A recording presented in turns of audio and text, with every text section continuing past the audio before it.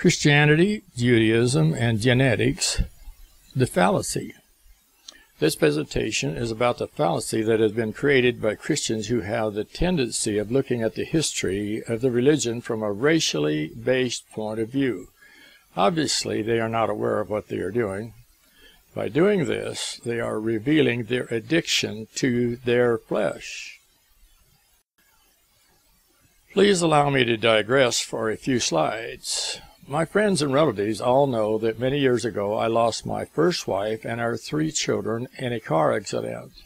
She lost control of the car as she was taking our children to school.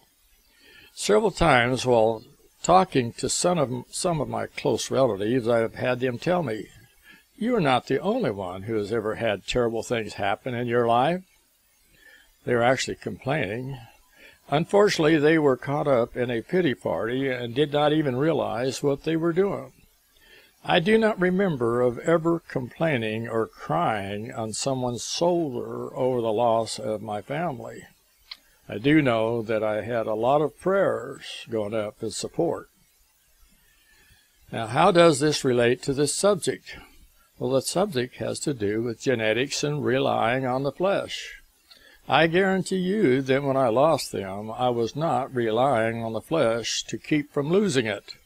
I knew that I must not become bitter, so I immediately began thanking God for the tremendous privilege of ever having such a precious gift. And yes, I was hurting. But thankfulness and praise to God produces healing. Carol, my precious wife now, can tell you that, yes, Vern did hurt. And the place where I worked even shut down, but I only lost a few days of employment. Please keep this in mind. There was no way I could have ever earned such a precious gift as that lovely family, and I knew that in the very depths of my being. 4 caskets lined up in that church. I had to ask that they be kept closed, for I thought it was bad enough without having everyone go up there and view the remains of my people. And yes, they were presentable. At the end of that service, my mother-in-law looked back toward me and said she wished she could see them. I said, "Doris, they are not there." Still in tears, she began to smile and said, "Vern said they are not there, and he is right." My knowing that has been a tremendous blessing down through the years, and they had all been in church and praying just a few days before. Can't ask for anything better in the way of a memory. I am a very blessed person. As my mother and I walked out of the funeral, the limousines were all full and leaving, so I flagged down one of the hearses. When I got in, I told its driver that Christ was just as real to me as that dashboard, and I hit it with my hand. I have been retired for 20 years now and have never missed a meal unless I wanted to.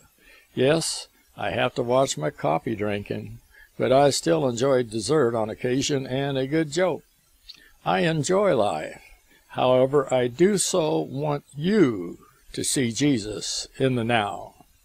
His presence is tangible, even though he is spirit. Now think about this. Was Jesus a Jew in a fleshly, genetic sense?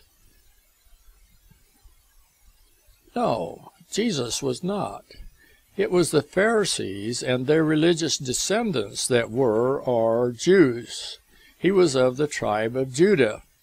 In his ministry, he went out of his way to ask a non-Jew for water, and most Bible students, those who are into that genetic fallacy, will point to that woman's genetics as still being Jewish, but in doing so, they are proving they are racist.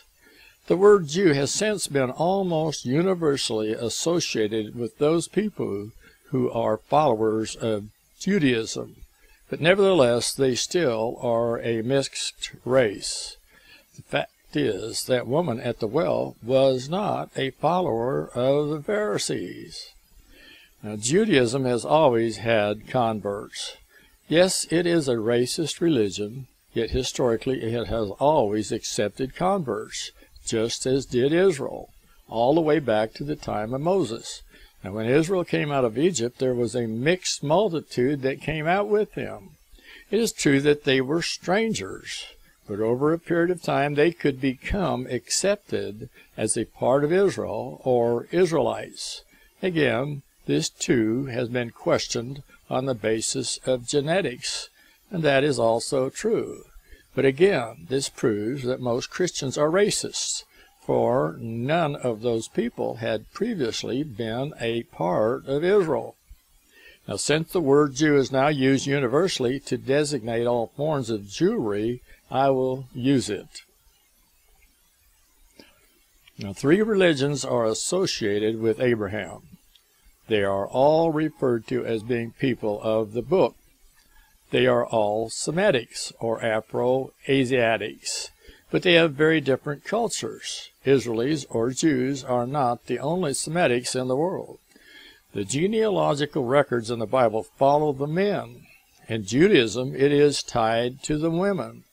That fact proves that Judaistic Jews have developed a culture based on their Talmudic religion and not the Bible. However, Talmudic Jews still demand to be recognized as a distinct race of people, and many Christians agree, but that is ridiculous. Most Jews, religious or not, have been influenced by that Talmudic culture. Race, well, here's a definition. It's people who are believed to belong to the same genetic stock. Some biologists doubt that there are important genetic differences between races of human beings. In biology, it is a classification of a related group that is a division of a species, and usually has come about as a result of geographical isolation within a species. Judaism is racist, yet Jews are not a true race, but are a culture that has been heavily influenced by that religion. Radical nationalistic Jews believe they are racially superior to all other people, and even to other Jews. That is, if another Jew's mother was not a Jew, or if they are from an undesirable class, as is happening in Israel. Most people here are not even aware of the class warfare going on in Israel. They have a caste system in Israel. Now, why was Jacob's name changed to Israel? Now, Jacob would not let that angel go, and this is what that angel said. And he said, "Let me go, for the day breaketh." And he said, "I will not let thee go, except thou bless me." And he said unto him, "What is thy name?" And he said, "Jacob." And he said, "Thy name shall be called no more Jacob, but Israel. For as a prince hast thou power with God and with men, and hast prevailed." That's Genesis 32:26 and 28. And that definition of Israel can be honestly said to be one who wrestled with God until he received a blessing. And that follows the history of that scripture, and what the angel said about Jacob follows Jacob's history. He was one of them that he wrestled in more ways than one. Now compare Jacob with this. And this is talking about Jesus. And he said, "He spake a parable unto them to this end, that men ought always to pray and not to faint, saying, There was in a city a judge who feared not God, neither regarded man. And there was a widow in that city, and she came unto him, saying, Avenge me of mine adversary.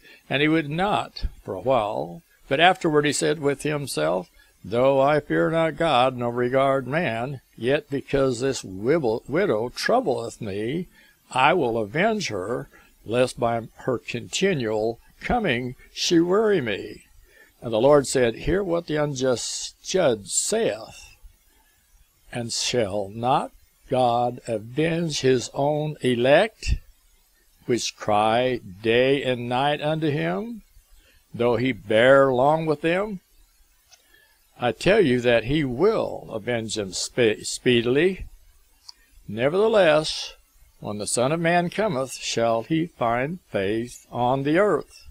That's Luke 18:1-8. and his followers had just asked him about prayer, and this was the story that he told. But at the end, he said God was going to avenge his people speedily. That's first century context. But then he said, nevertheless, when the Son of Man cometh, shall he find faith on the earth? Christ knew something. He was very aware of something. Now, Jacob was, in a sense, wrestling with God. Now, that poor widow woman was also, in a sense, wrestling with that judge. Christ was using her story as an example of how we should pray. One verse says it like this: "The fervent prayer of the righteous availeth much." But remember what Christ said at the end of that lesson. Nevertheless, when the Son of Man cometh, shall he find faith on the earth? You know, there's a verse he talks about, fear not, little flock. He talked about a little flock. The Old Testament talks about a remnant. Now, God had accumulated a lot of experience with the fleshly whims of the human race, and his promises are conditional. Now, what is the moral of those stories? The moral of those stories have little to do with a specific race of people, but with a religion. And please remember that on down in those stories of the 12 children that Jacob fathered also contained religious lessons on morality. Who did the Jews claim was their father? You remember this? He said, Abraham is our father. Well, just like Christians do today, they too were bound by their fleshly inclinations and leaned on their flesh rather than faith in God. Christ and Apostle Paul made this very clear. Christ admitted that those Jews were all of the seed of Abraham, but he also told them that to be a true child of Abraham, you had to act like he did. Apostle Paul said that not all of Israel were Israel. And that principle goes all the way back to Adam and Eve. Those Jewish Israelites of the first century openly identified themselves with Abraham, who preceded Jacob or Israel. To be a true Israelite, you would also be as righteous as Abel. Well, the Talmud promotes usury. The latest appointment to the Federal Reserve is a woman, and she is a Jew. There have been 10 Jews appointed to that position, and it is a privately owned bank that we taxpayers pay a percentage to for every dollar they print. Do you remember Christ turning over the money changers' tables?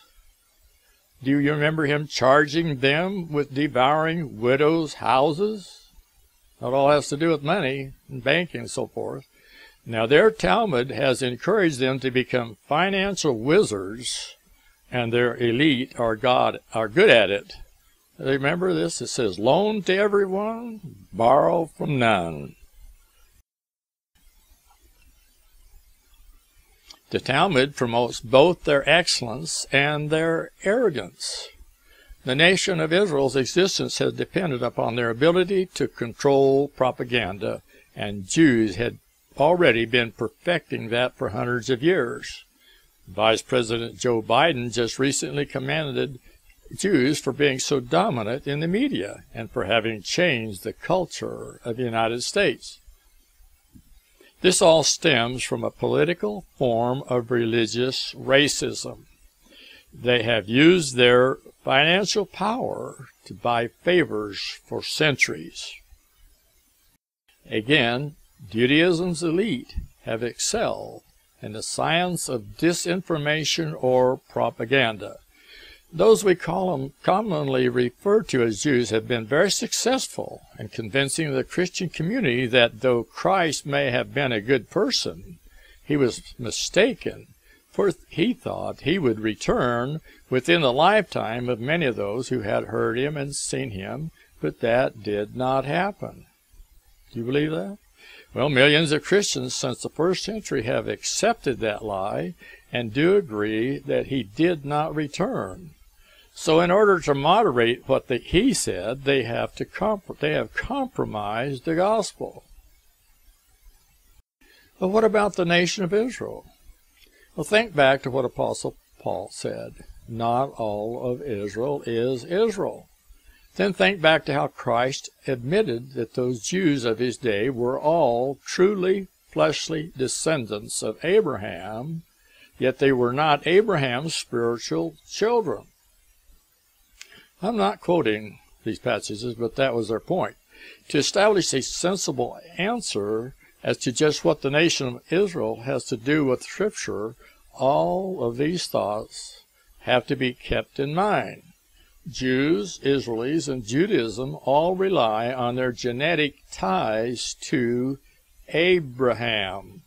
In contrast, Christians have been grafted in by faith, and Jews must also rely on faith and not their genetics nor their works. Again, now, there have always been two kinds of Israelites, or two kinds of people who descended from Abraham. Actually, there were two kinds of people portrayed in the Genesis account. One kind thought they had a better idea. The other kind listened to God and obeyed him. Every religious Jew and their religious leaders claim to be following the Torah. The Torah, given by Moses, is a codified version of God's actual commandments, basic moral law. Jews who have tied themselves to the Talmud actually revere it more than the Torah. Now, the Talmud is a codification of the same tradition of the elders that Christ mentioned, and they call that their law, practically. They mention the Torah, but that is their law. Christ never referred to those who followed those traditions as being true Israelites, even though they were all, in a genetic sense, children of Abraham. And before his conversion, Apostle Paul had been a strict Pharisee. Now, those Jews almost worshipped their temple and their traditions and revered them above the law of Moses. Now, Judaism is Phariseeism, and they are under the same mode today as they were in the time of Christ. They brag about being Pharisees. That's in their writings. Now, Christ foretold the destruction of that Mosaic system, their temple and nation. That happened, and when those Pharisees saw what was coming, they collected their writings and soon began to reorganize and establish a new model of worship that still followed most of their traditions. Since there was no temple where they could sacrifice animals, they began to ordain a new way of killing chickens and beef as a substitute. The closest we non-Jews come to their sacrificing process is when we buy kosher food. Now, all of this has to do with their Jewish culture. The problem Christians have stems from their addiction to the flesh. I hope you get the point. They quickly admit that Jesus is here, but only in spirit, for he is yet to return, and to them that means he must appear in the flesh. That allows them to accept the notion that Israel is a part of God's earthly plan to eventually destroy this wicked planet and create a new one where there will be no more sin. But that is Gnosticism. This physical world and universe is not evil. It's we people who are into evil things. Now, the creation of Israel is in keeping with that true Israel history, for it is the one that's still based on Phariseeism, but with the addition of a good dose of Zionistic politics added. Now, judgment fell on the nation of Israel nearly 2,000 years ago, and it will never be rebuilt. What did I just say? There is no nation over there now, and it is filled with Jews and called Israel. So, Vern, what about that? Answer, that is not in any way, shape, or form connected with the Israel of the first century, other than by a name associated with a political pseudo-Jewish religion. The religion of the Israel of today has a new language and is being secularized more and more all the time. Its creation was opposed by many religious Jews and their traditions from the start. They've actually created a new language and almost recreated a religion over there. Now, today's nation of Israel was established by war and must always be at war for it to continue to exist. Its financial lifeblood is produced by their being perceived as a persecuted people, which is a lie. Israel is becoming more and more secularized.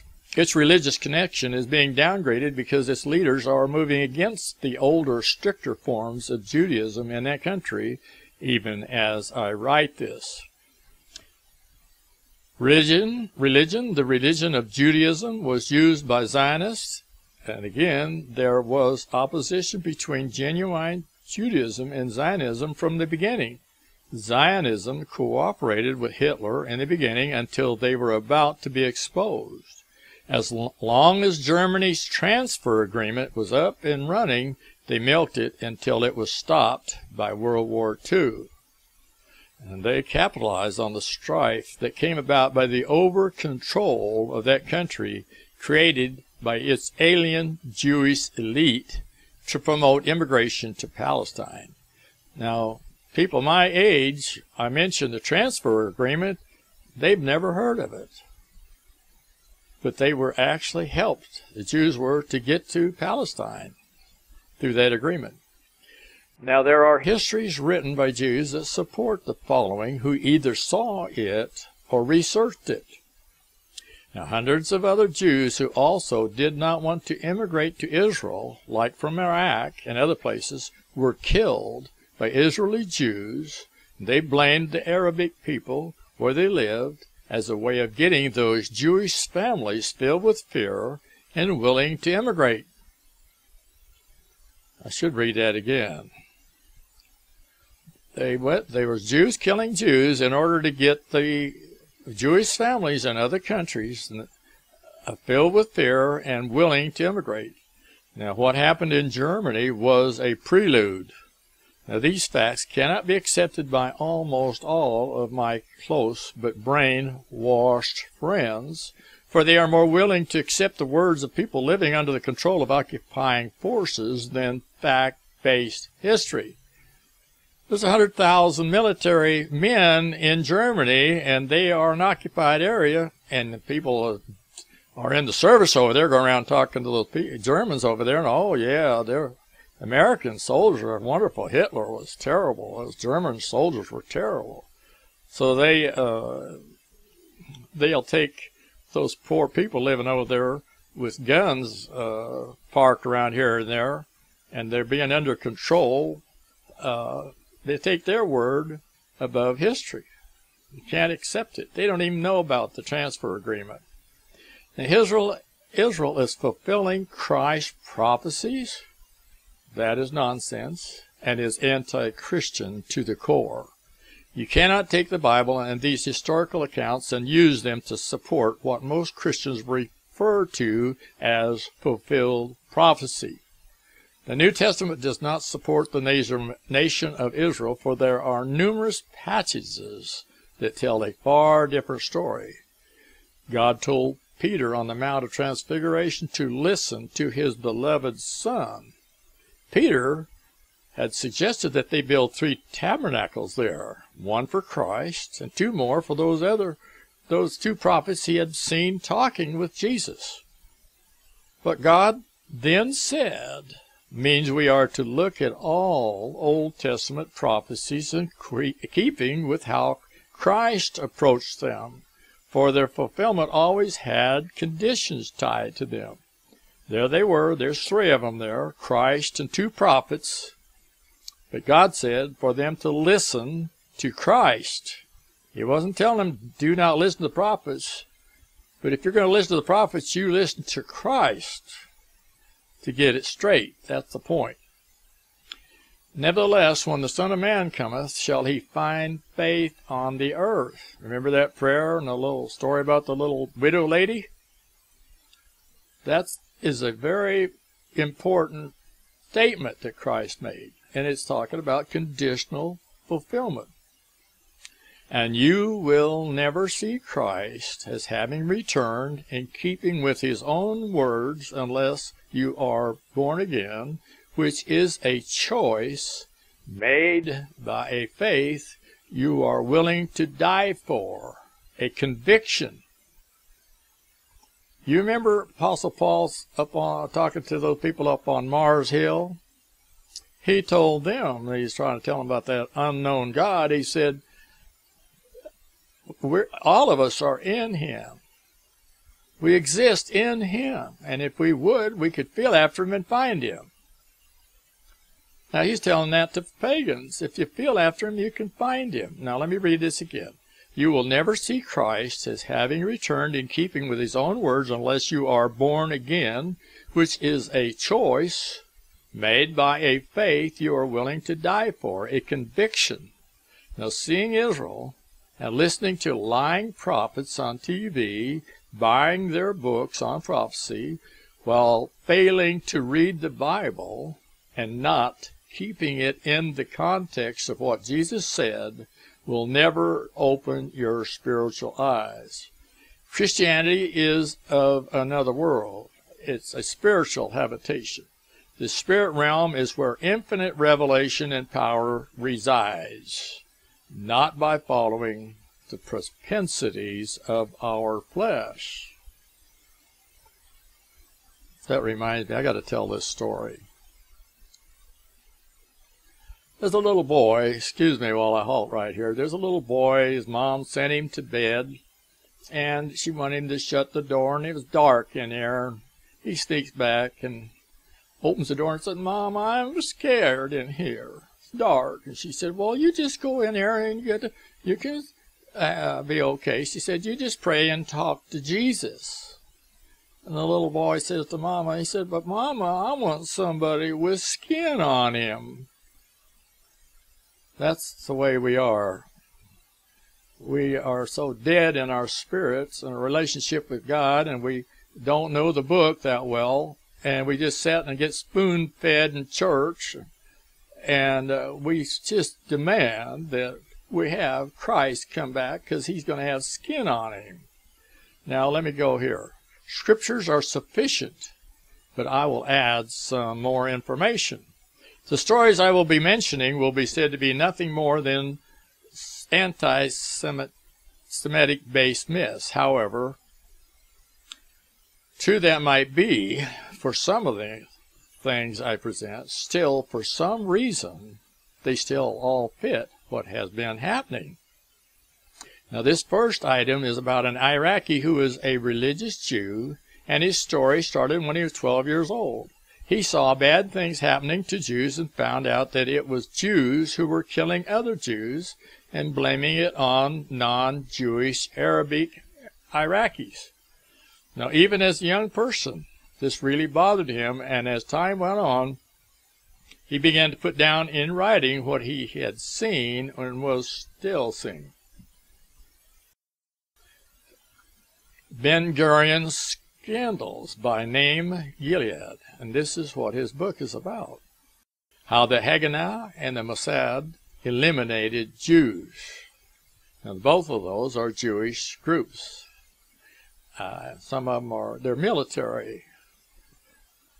Now, it is now available on Amazon.com. In it, he tells about numbers of things that happened to Jews at the hands of Israelis. He tells of the sinking of a ship called Empire Lifeguard and of a small boat called Egos that was filled with Jewish children from Morocco. These and numbers of other incidents incensed him.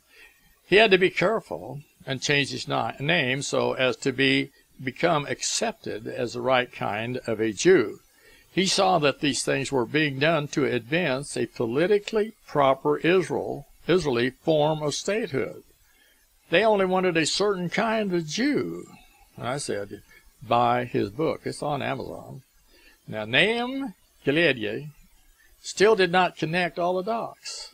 Ben-Gurion kept the lid on the news of the so-called Jewish Holocaust that was being so heavily propagandized and published by the Zionistic controlled press on the borders of Germany, but it was not being heard in Palestine. Gileadi mentions this, but why was that happening? Money. He did not want any money, and I'm talking about Ben-Gurion. He did not want any money going from his area of control to help unwanted Jews get to Palestine, and money for that was available. Still, that Holocaust propaganda was direly needed, for it was producing a tremendous inflow of financial help into his budget. Zionistic Jews were using a Holocaust of other Jews for their agenda. Now, can you hear this? Holocaust numbers have dropped from a high of 9 million to as low as 67,000. Now, the most prevalent and acceptable figure now is around 1.5 million. But you probably have never heard that. I was talking to one of our relatives about some of this, and he said, well, I know there's a Holocaust. He said, I see it on television all the time. Well, they always, in our country, talk about 6 million people. And they usually always talk about 6 million Jews being killed over there. Yes, some of these might be myths, but they have been around for a long time, and they do fit. Now, this is by a speech by Benjamin Freedom, who was a Jew who converted to Christianity, and this is what he said. The Jews were never, at any time in history, persecuted for their religion. Let me read that again. He says, the Jews were never at any time in history persecuted for their religion. It was their monetary policies that always got them in trouble. It says, always their impact on the political, social, or economic customs and traditions of the community in which they settle.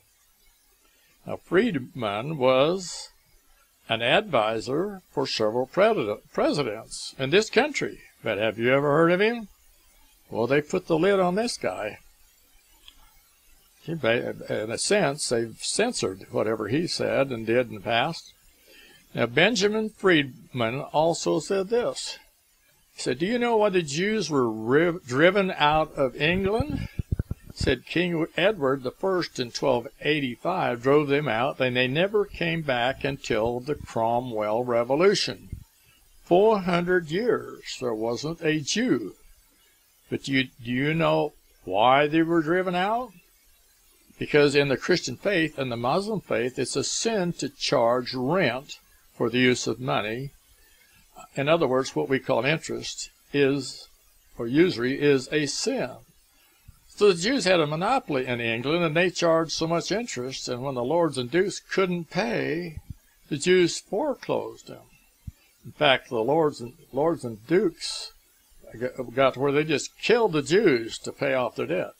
Now, Hitler was but one of a number of other rulers who did this same thing. Let's see, you don't hear that. You've never heard that. If you did, I'd sure like to hear from you, because I've never heard it before.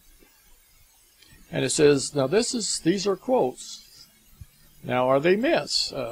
They got the dates and everything. It says Hitler will have no war, but he will be forced into it, not this year, but later.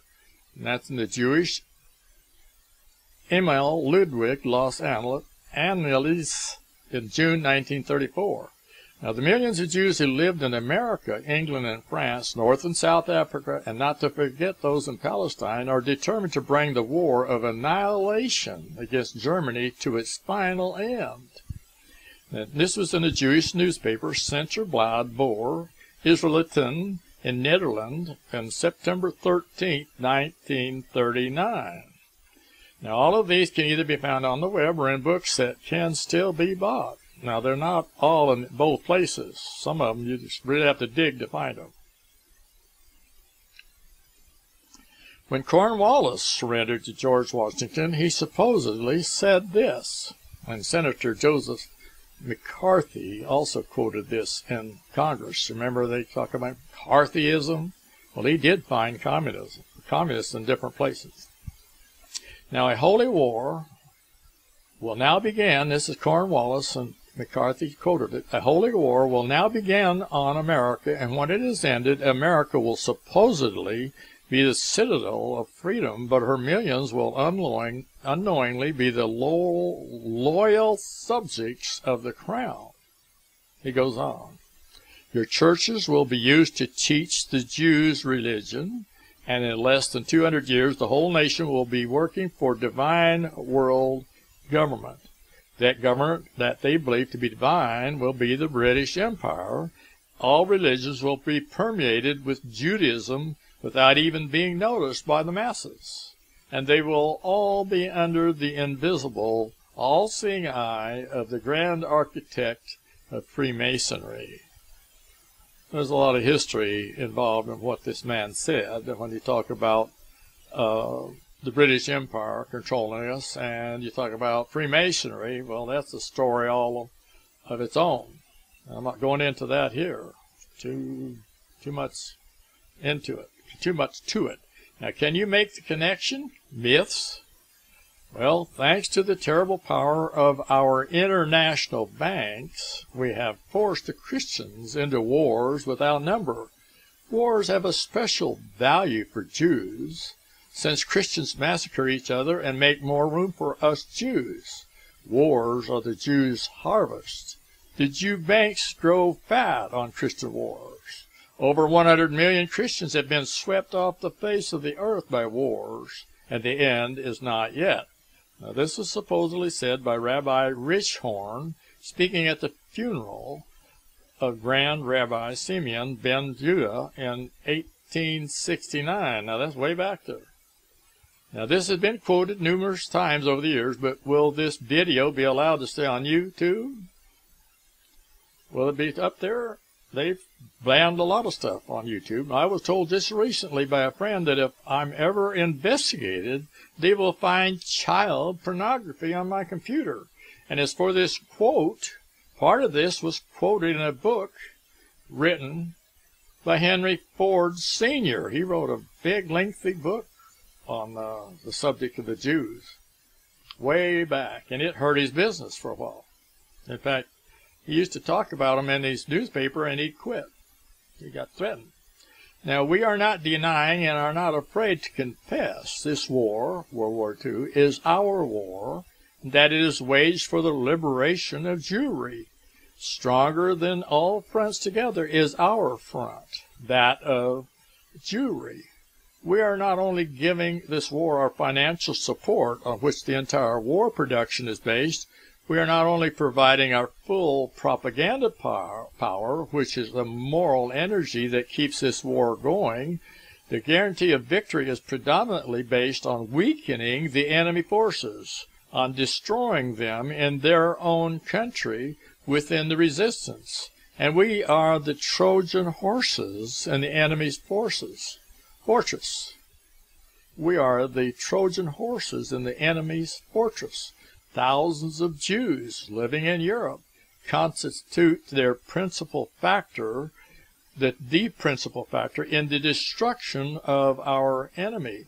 They are our front, is a fact, and the most valuable aid for victory. Now, people think this is a myth, but listen, this is supposedly said by James Wiesman, president of the World Jewish Congress, in a speech on December 3rd, 1942, in New York City. I'll let you worry about that. I've dug and dug. You know, you can see what you can do to see if I'm telling the truth, or if this is truth or myths or what. Now listen to this guy. He says, some call it Marxism. I call it Judaism. Now that's in the American Bulletin. Rabbi Stephen Wise, on May 5th, 1935. Now there is much in the fact of Bolshevism itself, in the fact that so many Jews are Bolshevists, in the fact that the ideals of Bolshevism at many points are consonant with the finest ideals of Judaism. That was written in the Jewish Chronicle, April 4th, 1919. But the communist soul is the soul of Judaism. Hence it follows that just as in the Russian Revolution, the triumph of communism was the triumph of Judaism, so also in the triumph of fascism will triumph Judaism. Now look, he doesn't say that the fascism is the soul of Judaism, but they said the communist soul is the soul of Judaism. But this is supposedly said, and it mentioned a program for the Jews and humanity by Rabbi Harry Watton on page 143 and 144. Now, that fellow's writings is on the web, Harry Watton. You can do a search. You have to go to certain places, though, to find this stuff. I don't know if Google will bring it up or not. Now, God's intention will be realized through bloody struggles, wars, and revolutions. The present social order will be destroyed together with all institutions that are bound up with the present social order. State capitalism and fascism will take the place of the present social order. Now, this is a program for the Jews, and that again is by Rabbi Harry Watton, and it's on page 225. Now, the time will come when all Christians will become mature. They will all embrace Judaism, and they will all justify themselves by deeds.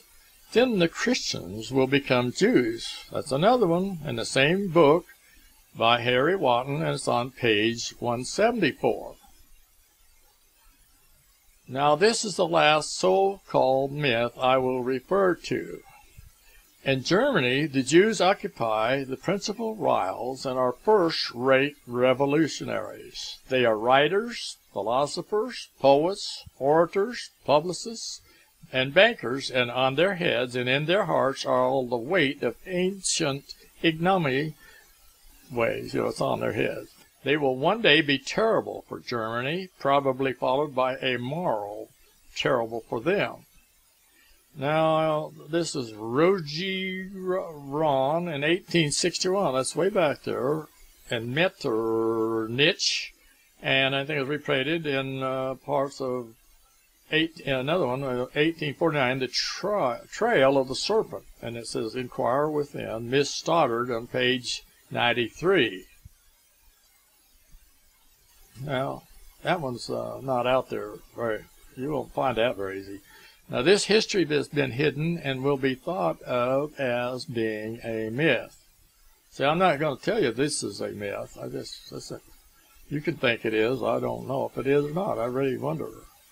Now, the militancy of the fascist movements that arose in Germany, Spain, Italy, and other European countries in the 1920s and 1930s was, in essence, a response to the undisguised Bolshevik goal of dominating Europe.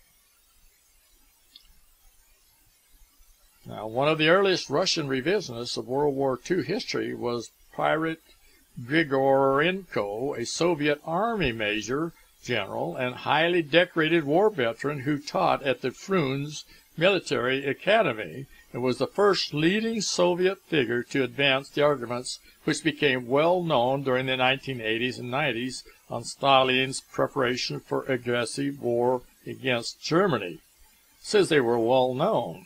I never heard of them before. It's talking about Stalin was preparing an aggressive war against Germany. Never heard of it. Just prior to the German attack on June 22, 1941, more than half of the Soviet forces were in the area near and west of Bialystok, that is, in an area deep in Polish-occupied territory, and Grigorenko pointed out that Soviet military forces vastly outnumbered German forces in 1941. Now, I talk to people on the web, on YouTube and stuff, and they do not agree with this at all. But whatever. It is basically irrelevant whether one regards the war that broke out in June 1941 between Germany and Soviet Russia as a war of aggression, a preventative war, or a counterattack. For each side, and note, that's the writer, and others contend, this was a life or death struggle to decide which worldview and way of life would prevail in Europe? Would it be atheistic, internationalist communism, or the bourgeois Christian civilization of the West? They said it was a life or death struggle to decide which worldview and way of life would prevail in Europe, atheistic internationalist communism or the bourgeois Christian civilization of the West. Now, this book's out there. It's from Operation Barbarossa and the Russian Historians Dispute by Wolfgang Strauss, Munich, Herbig, 1998. Now, I don't know if you can find that on Amazon.com or not. It'd be worth a try. And there's quite a bit of material. There's several books written from this point of view. Now, the opening of the World War II Russian archives is why their historians now say these things. Nolte has strongly suggested that Hitler's wartime treatment of the Jews might legitimately be regarded as a defensive response by Hitler to the threat of Bolshevik mass murder of the Germans. And in a 1980 lecture, he said, it is hard to deny, now this is this writer, he said, it's hard to deny that Hitler had good reason to be convinced of his enemy's determination to annihilate long before the first information about the events in Auschwitz became public. Hoffman mentions the response to this by prominent Germans and columnists. Now, in every case, this is talking about a writer discussing these things. He said, in every case, he wanted to write about it, and he said, in every case, he was told that even if Zorov is correct and Hitler's attack indeed preceded Stalin's by weeks, this must not be acknowledged publicly because it would exonerate Hitler. This is typical, says Hoffman, of the immoral attitude that prevails in Germany. In their egotism, he adds, these Germans do not realize that they are, in effect, demanding that Russians accept the propaganda lies of the Stalin era. Strauss contrasts the very different attitudes of Germans and Russians towards 20th century history and the role of historical revisionism.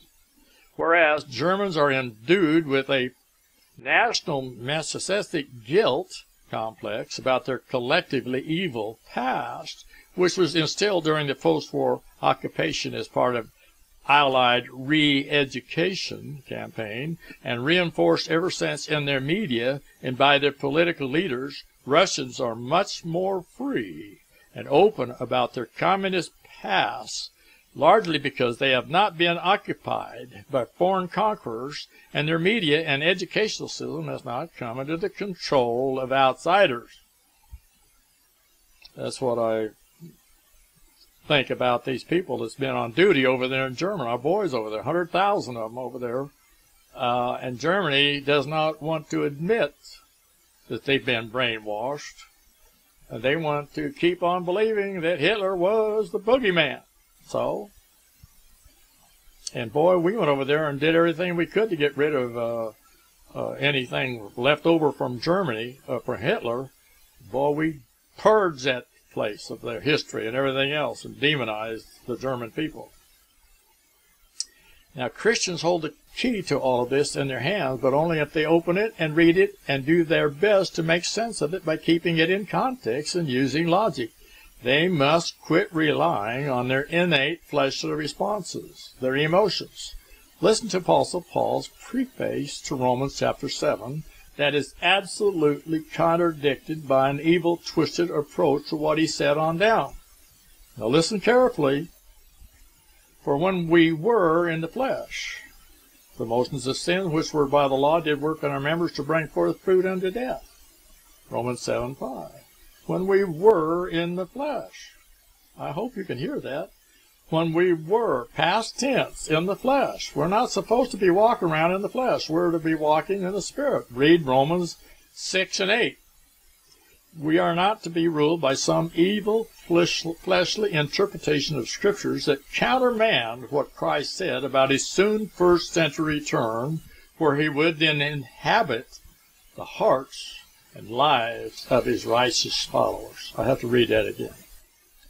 We are not to be ruled by some evil, fleshly interpretation of Scriptures that countermand what Christ said about his soon first-century return, where he would then inhabit the hearts and lives of his righteous followers. Oh, that's so important. That is so important. Christ knew who those Pharisees were, but Christians take what he said out of context and deny they were judged. Now, God is due praise, for he is the benevolent creator, so that must happen, for it is demanded by justice. The very stones will cry out if people don't praise him. And if we fail, then we become as salt that is worthless, and we will be cast out and trodden underfoot. Now, that has happened before, and it will keep happening again and again until a higher percentage of Christians truly love him and obey him by having chosen to open their spiritual eyes by faith. Now, untold millions have been tortured and killed, not raptured. That catching away or lifting up is probably tied to the euphoria that was a result of the Christian physical deliverance from the terrible persecution mentioned in Acts. Now, because Jerusalem and the temple were destroyed, those days were shortened. People, Christian church actually don't even know what the book of Acts is about. And when you talk about, we all use the word rapture, well, that's where we get the word enraptured from. You know, you look at your wife and sometimes you're enraptured. Well, when those people saw what was happening to Jerusalem and the temple and everything, I'm sure they became enraptured and they were edified and they were lifted up before the world. That was a praise to God because of what Christ had said was going to happen was happening. I don't know. I hope somebody could hear this.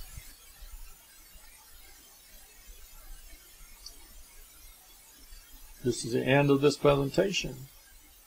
Check my other presentations on YouTube under William Vermanson or Mr. Peasky. My prayers go with you.